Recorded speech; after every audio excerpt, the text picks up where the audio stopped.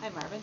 I'm making a video response to Aliens and Evolution, and this might sound really weird, but I also think that we come from extraterrestrials. I mean, I've heard of the theory of panspermia, and it says the seeds of life were brought to Earth by comets.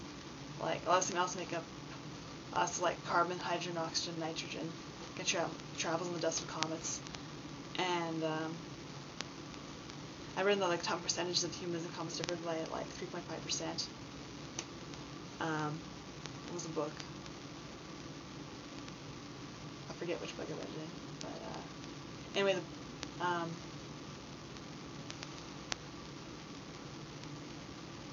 the book I want to share is God's Millennium by Alan F.Alford, and there's a part in chapter 2 about like Adam being a mixture of God and the Homo erectus. And the same chapter says a little about like the three main lines of genetic science: cloning, gene splicing, and cell fusion.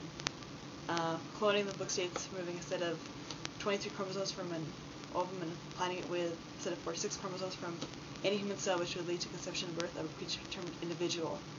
And for gene splicing, DNA forming by either inserting a gene or removing a gene from a DNA strand. DNA strands are cut into separate places and then recombined. And cell fusion says involves the creation of new hybrid species by fusing cells from two different sources into something called a supercell, made of two nuclei and a double set of the paired chromosomes. And cell splits, a garbled mixture of results. Anyway, the part of the book is really interesting, and I thought I'd share that. I got this at Chapters. I don't know if that might be at other bookstores, and I don't know if there's Chapters in States or not. I don't know. The book also covers like other topics like pyramids, the Sphinx, the flood, and some stuff relating to the Bible. Anyway, I think we could come from extraterrestrials.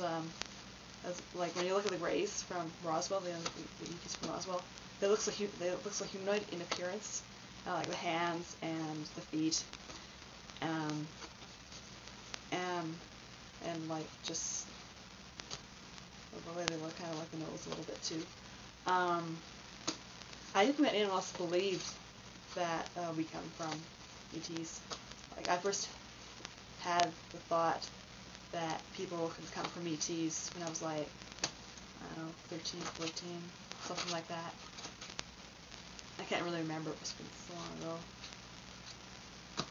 I was been into like UFOs since I was like, 10 or something. I was reading about them. And when I first thought of that idea, like I thought it sounded a little crazy at first too. Like now, I don't know. Yeah. I don't know, to me, I don't know if it sounds a little more crazy, but now, I don't know, to me it makes sense a little, just because it looks so similar to us, so I don't know. Like, also questions like, why would we have this intelligence level so higher than chimpanzees and the other ape cousins, and not have some sort of other genes that would cause us to be that way. I mean, I think when you look at panspermia theory, the comets, and elements of the comet dust could play a role in how humans evolved as well. Or, I don't know, maybe the comets themselves, they could describe like the elements of what people might call soul or energy, become reborn, like they're kind of like supernova and recycle the stardust. Anyway, I thought I'd share that. And thanks for bringing that up, because I really like the topic of extraterrestrials and the possibility of life on other planets.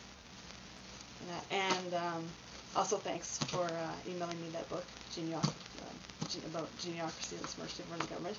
That I found really interesting as well. And